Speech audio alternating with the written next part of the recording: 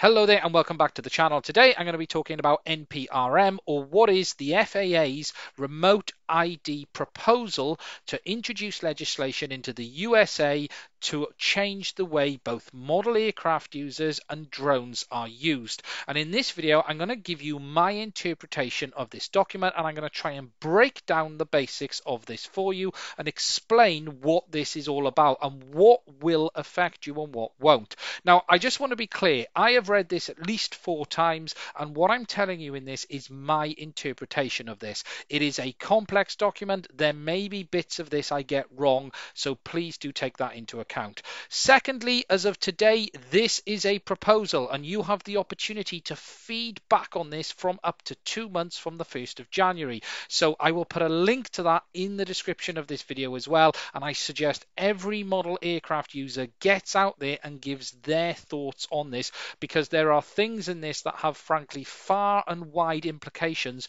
for all model aircraft user, whether you be a drone or not. And actually my interpretation of this is drones actually come off lighter in this, and model aircraft users are absolutely getting hammered. But what I'm going to do is take you through what this is about and the basics, and hopefully by the end of this video you'll have a better idea of what it's all about. Now, just before I start, I'd just like to say, if you like what you see, please do subscribe to the channel. There's a button in the bottom right hand corner. By pressing that, you'll get any updates, and hopefully if you find this useful, you'll do it.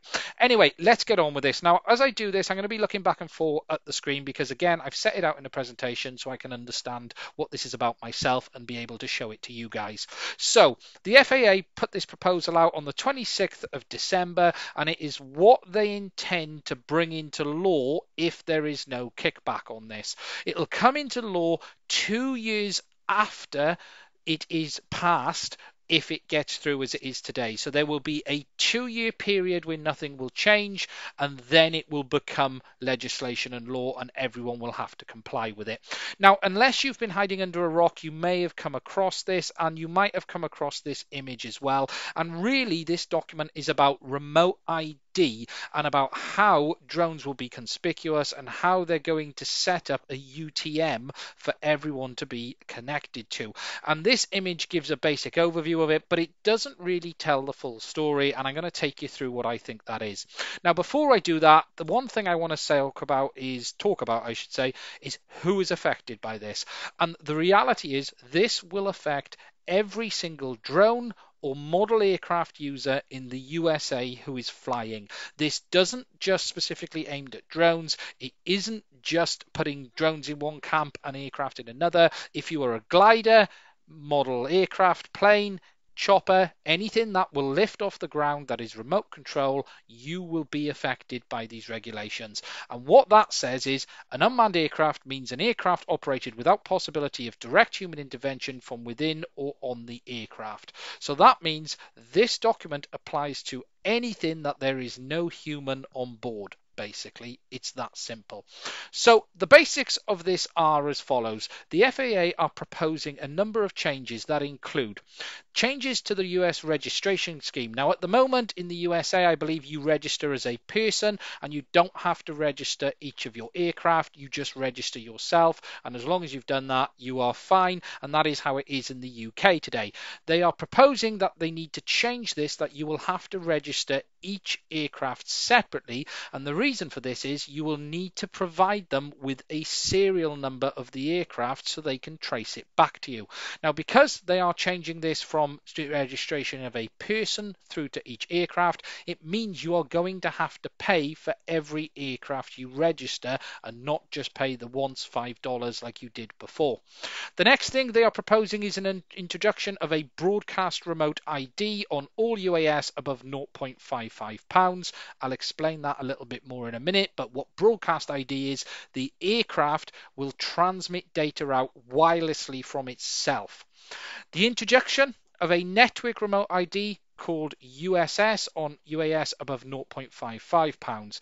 Now, in the EU, They have also proposed a broadcast remote ID system. However, this network called USS Remote ID is basically UTM, and the US, as far as I know, are the first country to propose and mandate that this is going to be necessary when you fly. So not only are you going to have a remote ID from the aircraft, you're going to actually have to connect to the internet and transmit data when you're flying. And again, I'll explain that a little bit more as well. The requirement will be to use a UTM, so one of these service suppliers, and that cost will be levied on you, the user. So before you will be able to fly an aircraft over 0.55 pounds, you must be a member of one of these USSs, and that means basically a monthly or annual subscription, and that is something new that we haven't had up until now. And finally, there are requirements for UAS to comply with the new remote ID requirements and be certified. Now, this is about hardware. Aircraft will be required to be made to comply with these regulations in both transmitting as well as using the online connection as well, and all manufacturers will be required to comply with this. And again, this is similar to within the EU, where you have to actually have all aircraft transmitting, but the internet side of it is new. Now, they are proposing two levels of remote ID system, and I don't really understand why they've gone down this road. I sort of get it, but I also think it overcomplicates things. And they're going to call them standard remote ID and limited remote ID. Now, the standard remote ID is pretty much what most aircraft that you buy off the shelf, so drones, for instance, let's ignore model aircraft a second, but drones will end up complying with, because we're not a million miles off that today. And for you to be able to use an aircraft legally, you will have to have one with a standard remote ID, which will allow normal flight without any restrictions of area, so you can fly normally where you fly today with a compliant system. There's a reason I'm mentioning that, and I'll come on to that again in the limited remote ID section. It will be required to broadcast a remote ID at all times, so that is wirelessly transmit from the aircraft. That is similar to what DJI do on their aircraft now, such as Aeroscope. It is basically the same as what we will be required to have in the EU. So your aircraft will transmit your control signal back and forth between it and your remote controller, but it will also transmit specific data out for people to be able to receive with a standard device, such as a smartphone or a piece of hardware that is designed to pick these up. Now, right now, there has been no specific standard set for this remote ID, but everyone requires that it is going to be open. And the kind of data your aircraft will be transmitting is its location, its height, the pilot location, the takeoff point, the speed it's traveling at, and a number of other bits of data, including serial number and things like that, and your ID that you will get from them too. So your aircraft, whilst in the air, will be constantly transmitting this data, and it will be transmitting this out for everyone to see.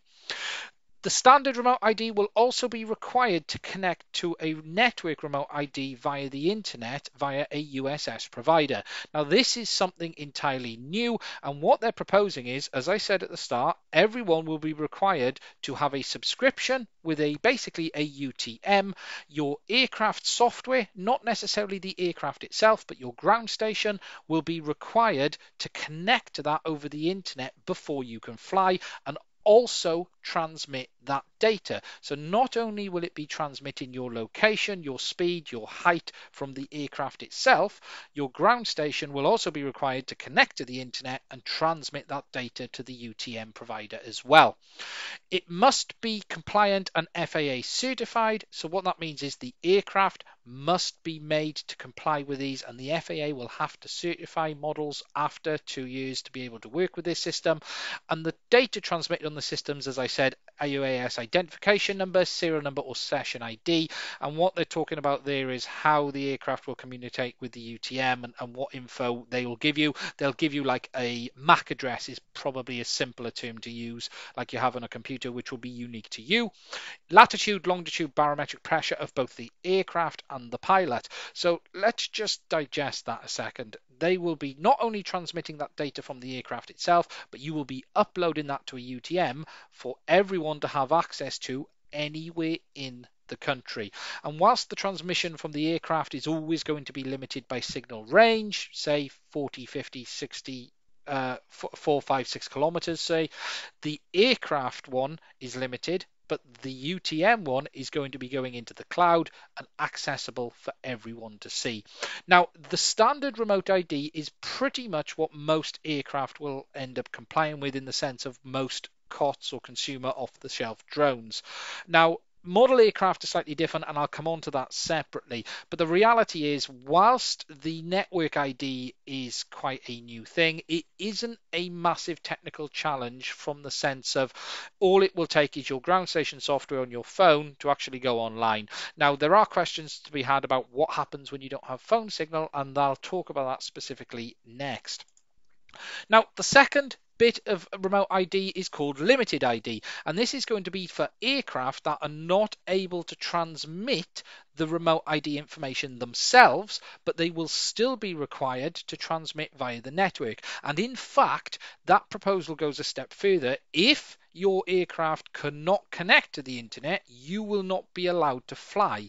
So level 2 or limited ID is really an interesting one, and it is going to be strange to see how this one unfolds, because what they're saying is the aircraft itself doesn't actually have to transmit any data, but the ground station does. But if your ground station doesn't transmit, you're not allowed to fly. If you're offline, you're not allowed to fly, and I'll come on to that again in a minute. Now, the data it's got to upload is very similar to the data that it required before.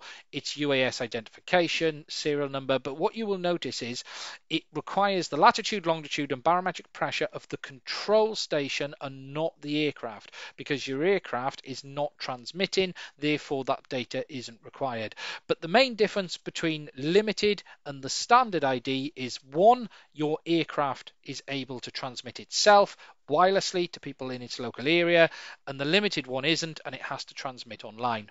Now, there is one massive downside to the limited remote ID, and you will see that as the top one that I skipped over, and that is that you will be limited to 400-foot distance in all directions from the ground station at all times. This must be a physical limitation, and it must be in the software of the aircraft as well. And this is the reason why I say most drones, for instance, will comply with the standard ID once we get to that stage, because at the end of the day, the aircraft transmitting really isn't the difficult aspect. Now, you might wonder, well, why is this limited ID in place? Well, the reality is this is a bit of a get out of jail plan, in the sense of aircraft that aren't able to transmit today might be able to have a ground bit of software that does transmit, and you will able to use them in the future compared to aircraft that doesn't. For models that will be made to comply with these rules, I would expect everything to be using the standard ID and not the limited one. So, moving over to the UTM, what is a USS provider? Well, they are an internet-based company who will provide tracking and login data for flights of standard and limited ID aircraft. This will not be the FAA. They are going to farm this out to a number of third parties. So you will choose your provider, just like you chose your phone provider today or your broadband provider. Your drone or model aircraft will connect via Wi-Fi, cellular, or any data connection. Now, as I mentioned, the most logical way this will work is your aircraft will connect to your remote controller with your screen, and then your phone via your software will connect to the internet. The chances of aircraft connecting directly for general use is going to be fairly low, and it is really going to be the software on your ground station or your app that does this aspect of the connection. It will be required to provide live flight data at 1 Hertz, which is 1 update a second. So your data will be going online live, updated once a second to their servers. As I mentioned, they'll be provided by third parties, but this is going to cost you money because you are going to have to subscribe. And the FAA believe the price to be around 0 to £5, and they're saying average of around $2.50 a month for each aircraft. Now, what happens when you have more than one aircraft? At this moment, I don't know. Whether providers will do a package deal or not, it's hard to know at this stage, but there is going to be an additional cost to users by doing this. It will be mandatory for standard ID craft, and they won't work without being registered with one of these USS providers. Now that means if you buy your drone, you will be forced to register with one of these providers before it will work. So much so, the FAA have actually wound in this section where you actually have to register your aircraft with them, and then they give you a certificate that you have to give to the USS provider, and there's a whole number of pages on this, and it is a massively convoluted part of it, and frankly it looks ridiculous. However, that is what they are proposing. If your device is internet aware, it will be mandatory to connect. However, it will not be mandatory to be online, and I will explain that a little bit more in a second. So for a standard ID, if your device is capable of going online, you must go online and connect to the UTM or the USS. For limited ID, you have to be online at all times or your aircraft will not work. And again, I'll talk about that in the next chart. Finally, the connection will be via phone or tablet most likely. Again, the numbers of aircraft that are going to have 3G on board is going to be fairly low. Really, this is going to be for most hobby users. Your aircraft connects to your ground station as it does today, and then your phone will simply connect via the app to the USS provider. Now, you might be wondering, well, what happens when this goes wrong? Because the reality is there isn't coverage everywhere, not everywhere you can connect, and will you be able to fly? Well, the answer to that is yes and no. And it depends on what ID you have. So if your aircraft is capable of a standard remote ID, you must have it broadcast all of the time, which is fine from the aircraft itself. Again, wirelessly generally will work probably in the air. It's going to go 5-6 kilometers whilst you're in the air. That data will be available. If you have an internet connection available, you must connect to the USS provider, and then it will allow you to fly. If you have an internet connection available but you don't connect to a USS provider, you will not be allowed to fly. But if you don't have an internet connection available, you will be allowed to fly. I'll just explain that again because it doesn't make a lot of sense to me as well. In the standard ID, the aircraft must transmit at all times locally on it via wireless. That's fine, people will pick that up. For the USS based, the internet based, if your device is a cellular device and it's online, you will not be able to take off unless it has actually connected to the UTM USS provider. So if you choose not to choose one, it won't work. However, if you use a Wi-Fi device where there is no Wi-Fi, the software must be able to check this, go, oh, there's no connection, don't worry, I will allow flight. So what they're saying is if you are able to connect, you should, and it won't work until you do. But if you're not able to connect, it will let you fly anyway. Now, things are a little bit different for the limited remote identification system because there is no broadcast from the aircraft itself, and it will only transmit from the ground station. So if you go to a location where there is no coverage, you will not be able to fly, period. If you take off and you lose internet coverage, what they say is you should land as soon as possible, but the flight will continue. But it will not let you take off until you have initially connected. Now, between the two, as I've already mentioned, I am not expecting the limited remote ID to affect many drones. Most aircraft that will be made, I will see going with the standard ID because really the only technical difference is one aircraft transmits, which most of them are doing today anyway, and the other one doesn't. So for me, the limited one is not so important for drones, but it's very important for model aircraft, and I'll come on to that in a second. The chart also tells you what happens if you lose remote ID from the aircraft. So if there's a fault on the aircraft, you should land as soon as possible. There's also a whole host of background stuff on this as well, where they say the aircraft must not be allowed to take off if anyone tampers with the remote ID, if it detects a problem with it, if there's data missing. So you will be required to make sure this is all working, and the software has a whole host of fail-safes in place to prevent you taking off anyway. So, non-compliant remote ID UAS, and this is where things get a lot more sketchy and really does affect the model aircraft community. As I've said, I expect drones to be able to fairly easily comply with this. Technically, this isn't particularly difficult to do. Drone ID is no different to Aeroscope as we have it today. Broadcast is just transmitting wirelessly over an open protocol, Wi-Fi, Bluetooth. The internet based is really just software, but again, you will have to pay. So where does you stand with aircraft that don't have remote ID, were built beforehand, or drones you have today? Well, it's required on all aircraft over 0.55 pounds for starters to operate outside FAA recognized identification areas. Now, this is the first time you've seen me mention this because this is an important part of the puzzle which I haven't spoke about yet. As part of all of this, they are proposing FAA recognized identification areas be set up over the US. Easiest way to think of this is this would really be your model aircraft sites that you have today with the AMA.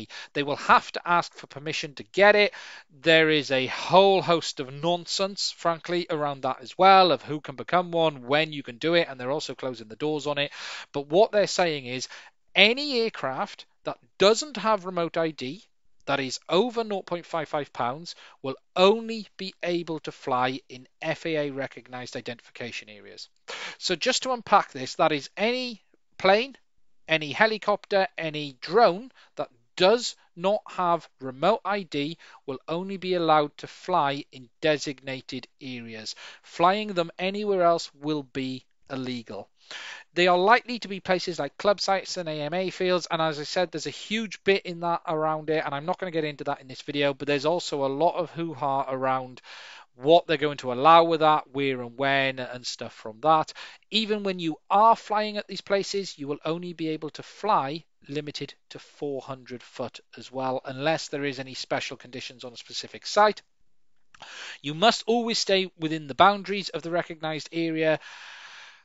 Current models, so drones, planes, and everything you have today, will have 2 years to comply or be restricted to these recognized areas as well. And I'll come on to that a bit more in the end. I know I keep saying that, I apologize. And self-build aircraft will be required to be compliant as per the weight. So if it's over 0.55 grams, and depending on the build type, depending on who's responsible. However, that's not to say it's not required to comply, it's only who is responsible for ensuring it complies. And what I mean by that is, if an aircraft is deemed made by a manufacturer, they are legally obliged to ensure it complies, or it's not allowed to be sold in the USA. If it's classed as a self-build, the person who builds it will be legally required to ensure it complies and use it within the USA. So self-build aircraft are included in this. They are the only thing that's really in place is whether the company who manufactures the parts or the company or the person, sorry, who makes it is responsible for ensuring it complies. And there is a bit around that, what is classed as self-build and what isn't. And the basics of this are, if you buy a kit that has all parts in it, it is classed as manufacturer. If you have a kit that contains between 50% parts and more, it's basically manufacture, or if you make up to 50% of the parts, it's going to be classed as self-build. But again, this doesn't change where you're restricted to. This simply says who is responsible for ensuring it complies. Everyone will be restricted to these FAA recognized areas. So the basics of this whole bit here are: aircraft that you own today will not be compliant. Once this comes into law, whether it be a helicopter, a plane, a chopper, sorry, a helicopter, plane, anything, glider, anything that flies, if it bought today and doesn't comply, from 2 years after coming into law, you will only be able to fly in FAA recognized sites. Period. Your aircraft does not comply, you will be restricted to 400 foot specific areas to fly. If you then buy a new product that does comply with these regulations, then you will be able to fly normal locations as long as it has either a standard ID or a limited ID, depending on what the aircraft is. Now, the other thing to take into account is drones, this will really be fairly straightforward for them. However, model aircraft built after this point, this is really going to change things because most model aircraft don't have GPS on board. So they're not going to be able to comply with the standard ID anyway, and they will be forced into the limited ID. But the limited ID, you're going to be stuck with a 400-foot distance limit anyway, and that must be fixed in software. So even if planes and stuff are able to comply with this without GPS, and you have a ground unit which transmits what you're doing, you will still be far more limited than you are today. And the reality of this legislation is, whilst the remote ID of the broadcast aspect is fairly straightforward and simple, the network requirements are basically forcing everyone into specific FAA recognized areas. Any aircraft you have today, you will be limited to FAA recognized areas. Any aircraft that does not comply, that is over 0.55 pounds, will be again limited to FAA recognized areas. So the reality is this is forcing Model RC back to AMA fields, limited to 400 foot. You're not allowed to go anywhere else unless it's going to get a transponder on board, a network connection on your ground station, and tell them where you are and pay your monthly subscription. And that is the basics of this. Now, there is one other bit I want to touch on about privacy, because there was something I spotted on this which I found quite interesting. And as I mentioned earlier on, the system will prevent flight if tampered with or not registered with the USS. So again, even if you buy a drone, it will not allow you to fly until it is fully registered with the USS provider and then broadcasting your ID data back. It must automatically connect to that provider when a connection is available. As I said earlier, there's this strange bit where if you have a device with a cellular connection, it will have to connect. However, if you have a Wi-Fi device, it won't, and they'll let you fly under a standard ID. But again, a limited ID, it must be online at all times. Police and law enforcement will have the ability to connect to the USS ID network and see what people are doing and where.